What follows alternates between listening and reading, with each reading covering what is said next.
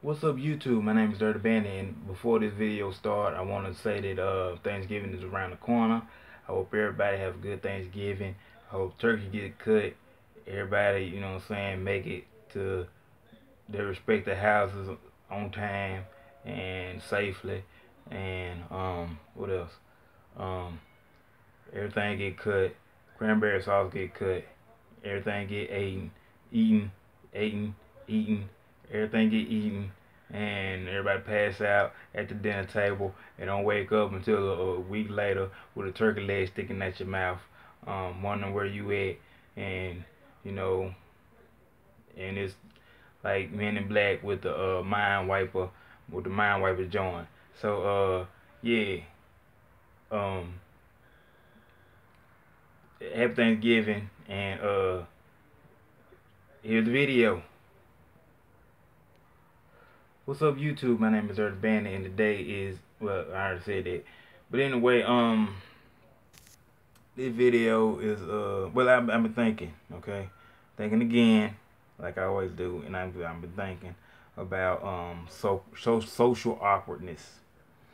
Something that I admittedly is still suffering from, but I'm trying to get over it. I swear I am. I've been socially awkward for years. Thank you for clapping. Um, it is a bad disease. I can't help myself. Okay. I need help. But anyway, yeah, it goes out to people who suffering from social awkwardness or anxiety in front of people or stuff. I mean, I still got that type of stuff depending on where I'm at and what I'm doing. I'm still socially awkward. I still can't talk in front of folk. But at the same time, we live on this planet with people supposed to exist together, so you gotta break out of it. You know what I'm saying? That's a big shell for people like me to break out of, and it's a hard one to break out of, because you never imagine yourself doing it. But in a way, this helped me a lot doing this, whether people watching it or not, because I am able to, you know, be able to speak in front of people and stuff, and at least this camera phone and cameras and stuff. Give me an arena, I probably still freeze up again, just and do that. But yeah, the best way to get away from, well, the best way to get better at speaking and get rid of your social awkwardness is practice. You have to throw yourself in those situations.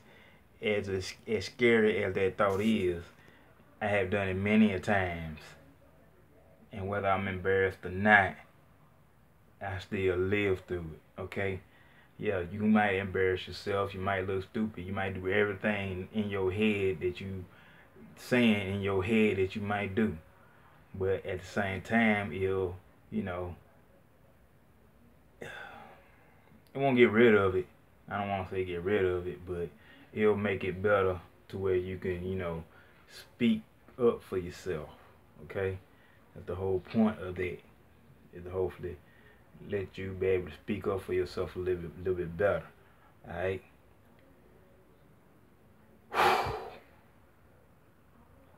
And there are probably books and stuff, and of course you should talk to somebody, because I'm not no expert. I'm just me, and I'm just trying to, you know, give a little advice, just like I always do, you know what I'm saying, on things that, you know, come to my mind. Why this is called I've Been Thinking, okay, and not nothing else. And I'm an expert. Let me tell you how to do this shit. Now, it's just my opinion, my advice. You still gotta talk to experts or whatever. They might say the same thing.